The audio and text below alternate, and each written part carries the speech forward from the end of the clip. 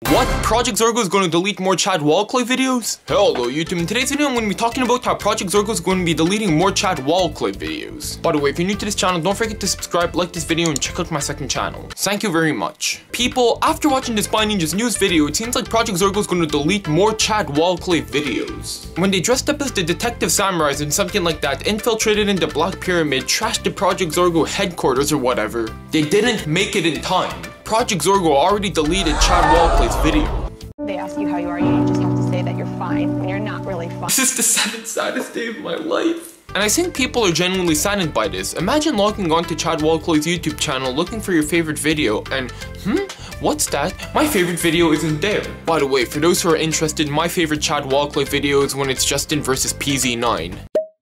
I believe that video was uploaded on July 18th, 2019, but I may be wrong. But it's my favorite video. But after deleting the video, this is what Project Zorgo had to say. Roll it. They're just gonna keep deleting my videos. I have an important announcement. I just got clearance from the PZ leader.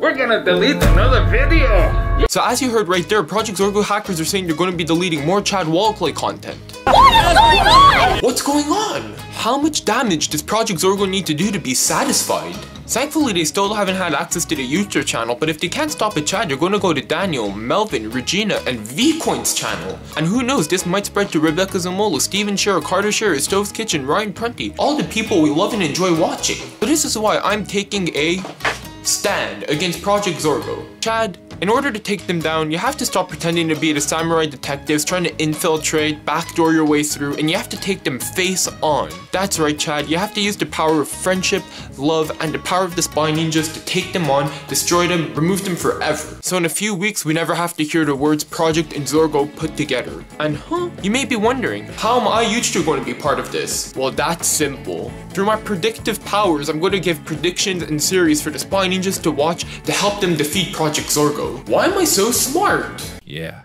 this is big brain time. Anyways, thank you for watching today's video. If you enjoyed it, consider checking out the channel and subscribing to it for more content. Have a nice day, see you in the next video, and goodbye.